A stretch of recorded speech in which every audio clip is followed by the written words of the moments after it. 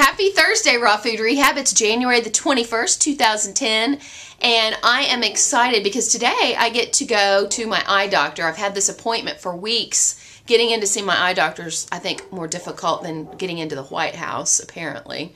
But those of you who have known me for a while know that I don't typically have these, 1992 circa Coke bottle glasses on. I normally wear contact lenses, gas permeable, but something happened to my eyes around Christmas time that my eyeballs and my gas permeables were no longer compatible.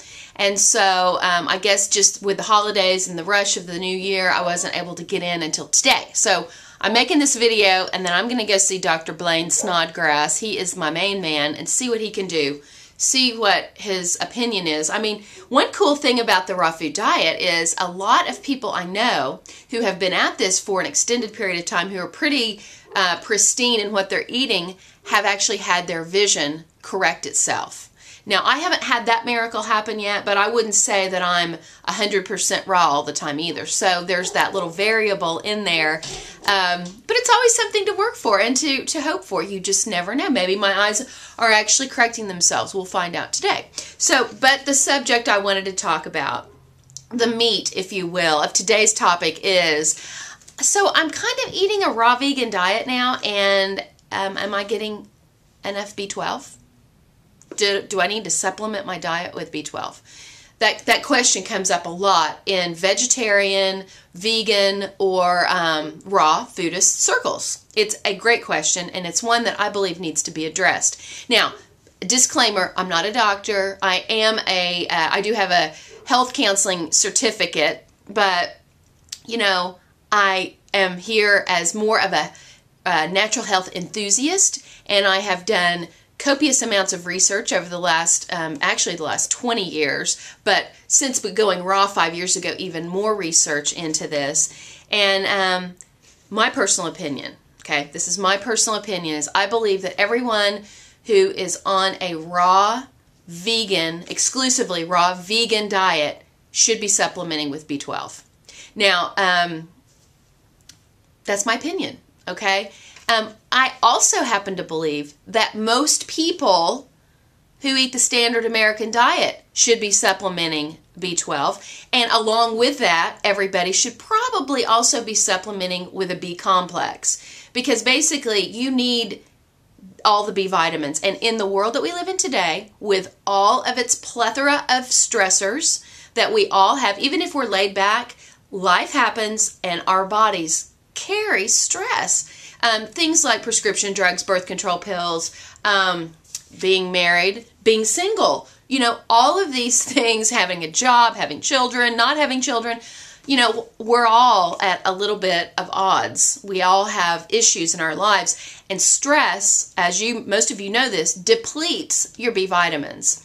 And so you really need the full spectrum of B vitamins to be able to absorb B12. You also need folic acid. And so what I have here, I'm not saying that you should buy this. This is just what I have that I take. It's methylcobalamin. And there's a video underneath this video where Kevin Gianni really kind of spells it out for you as to why this is a more preferable form of B12. There's several kinds of B12, but methylcobalamin is the more preferred type of B12. It is more easily, your body more easily accesses this. You can absorb it more easily. And this particular one has a folic acid in it, because folic acid and B12 should always probably go hand in hand, and most of the supplements that you would find are going to have it. I also really like the vitamin code. It's the raw vitamin, if you've heard about it. I'll put a link to that. You can go check it out. I like the raw vitamins, the vitamin code by Garden of Life. Jordan Rubens, I think, is a pretty brilliant guy, and he has some of the most innovative supplement techniques out there. I don't get paid for, nobody's given me any money for saying this. This is just based on my own research and based on the integrity of what I know he's done in the laboratory with all of his scientists and doctors and people. It's an excellent product, and it's affordable. My favorite B12 supplement that I know of is carried at the Tree of Life Institute. Dr. Gabriel Cousins has it. it's expensive. It's like $70 for, I'm not sure how much you're actually getting in that. It would be the one, if I had an unlimited expense account, I would be on that. But basically, that you can get some B12 in fermented foods, like kefir has some B12. Spirulina properties has B12, but basically it doesn't really assimilate into your body as a real valid source of B12. Bee pollen also has B12 in it. It's excellent to take, but none of these sources are really going to give you the amount that your body needs.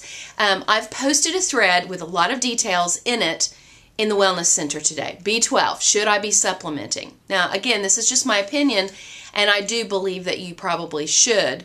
One of the other things that people talk about is that, like, if you're growing your own produce and you've got excellent soil quality, if you've had your soil tested, you know, and you pull a carrot up out of your garden, dust it off and eat it, because there's naturally occurring B12 in good organic soil. But in today's world, I mean, we don't always have the luxury of growing our own vegetables. We don't always have optimum soil quality. So, you know, yes, you should definitely supplement your diet. That's where I'm coming from. That's my belief, and I would encourage you to do that. In my book, Raw Food Cleanse, one of the things I say is that the reason that I believe that vegan sources of protein, plant-based proteins, are superior is that protein from animals form relatively large amounts of uric acid, which contributes to osteoporosis, gout, arthritis, lack of energy, acidic body chemistry, aging, and much more. So people say, well, why don't you just go ahead? You know, if you're worried about the B12 thing, go ahead and eat meat. Well, there's a reason why I don't want to eat meat, okay? And that's it. I also know the statistics are for people who eat a heavy meat diet, or even eat meat like 3 or 4 times a week, their chances of heart disease and colon cancer are much, much, much higher. Okay, so also, you know, I mean, I just kind of don't like the idea of killing animals. That's just me. I'm not into it. So, and I'm really not into, like David Wolf talks about eating ants, okay? I mean, if I was out in the wilderness and, you know, I had an ant, I might eat it. I don't know. I don't think I really want to go there. I don't know. I mean, eating insects, if you're into eating insects, I mean, that's what the monkeys do. You can do it. But I mean, I don't know about that. So anyway, that's my 2 cents. I have posted links to go to. Educate yourself on this. Don't take my word for it. Educate yourself on it. There are different tests that you can have ran by your doctor. There are urine tests, which I think the urine test is probably the better of the tests as far as, you know, checking for the levels to see if you have a B12 deficiency. Don't play around with it. B12 deficiency can cause long-term neurological damage, which you do not want. So educate yourself. I'd love to get a discussion going on this. What do you think? We'd love to hear from you. I'll see you tomorrow.